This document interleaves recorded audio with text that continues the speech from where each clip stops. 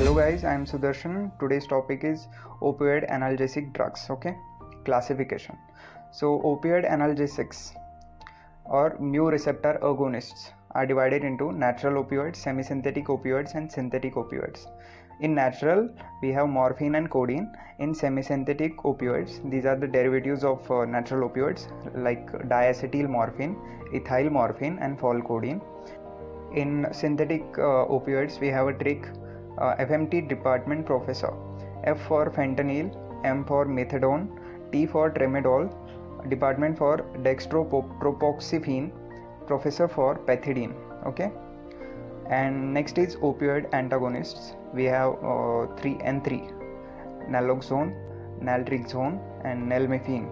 Okay, and next is complex action opioids. We have kappa receptor analgesics and partial mu agonist and kappa antagonist.